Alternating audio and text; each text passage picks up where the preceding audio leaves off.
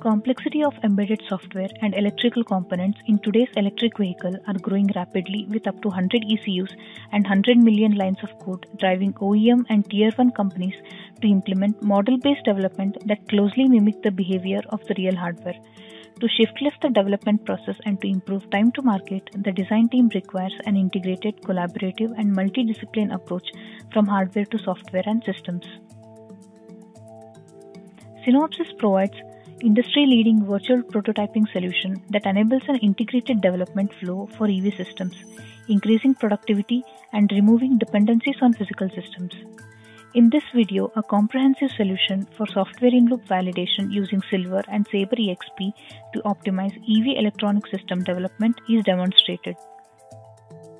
The planned model involving the vehicle battery, electric motor, power electronic controller, and vehicle dynamics are modeled in SaberEXP, and the virtual ECUs are modeled in Silver. In this solution, the planned model is exported as functional mockup unit and imported into Silver environment for closed-loop validation. Let us look at the Silver environment first. A time domain simulation is performed on an electric vehicle model with a manual drive cycle input to study the closed-loop control in Silver. Silver is a powerful experimentation environment for validating and testing the interaction of networked ECUs through simulation. The simulation starts with the condition such that the vehicle is parked. We can observe that the battery has not started discharging and the vehicle speedometer shows 0 km/h.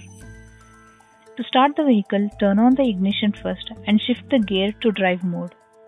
The vehicle acceleration is controlled using the speed reference slider widget. Other input variables such as brake pedal and road inclination can also be controlled here via Silver widgets. The output variables such as battery current, vehicle speed, motor phase currents can be viewed from the planned model imported from SaberEXP.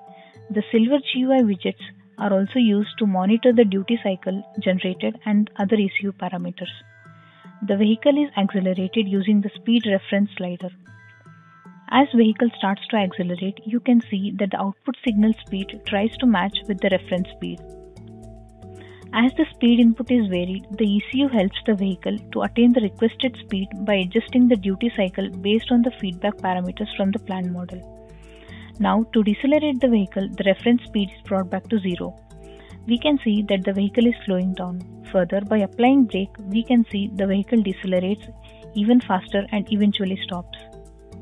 In Silver environment, the basic software for ECUs can be built. For example, C code is used to build the field-oriented control controller that drives the electric motor. The duty cycles for the 3-phase voltage source inverter are generated from the ECU to control the motor and achieve the required speed. The EV plan model is built and exported as FMU from SaberEXP. Let us look into the EV plan model in SaberEXP environment. SaberEXP is a piecewise linear circuit simulator with a high-speed mixed mode solver. The planned model is a virtual prototype of an EV powertrain that consists of permanent magnet synchronous motor, averaged voltage source inverter, vehicle dynamics, and battery models. The analog signals such as speed, torque, motor angle, battery current, and vehicle speed are fed back to ECU for closed-loop control. The complete software-in-loop validation can be done with the Saber in collaboration with Silver. By integrating this ECU executable with vehicle model, we get realistic results. This enables the testing of software application code without hardware intervention.